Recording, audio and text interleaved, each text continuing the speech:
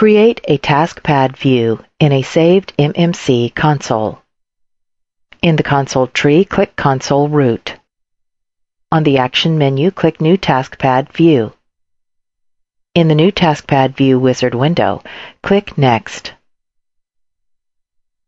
In the Style for the Results pane area, select a Display option.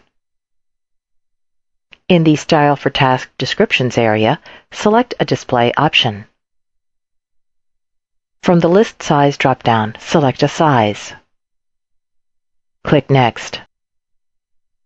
In the Apply this Taskpad View area, specify whether to apply the Taskpad view to all tree item or a selected one. If all tree items is chosen, select the Make this the default Taskpad for these tree items checkbox. Click Next.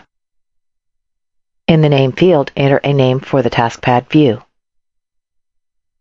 In the Description field, enter a description for the Taskpad view. Click Next. To create new tasks after finishing the New Taskpad View wizard, select the Add New Tasks to this Taskpad after the wizard closes checkbox. Click Finish. This is the process to create a Taskpad view in a saved MMC console.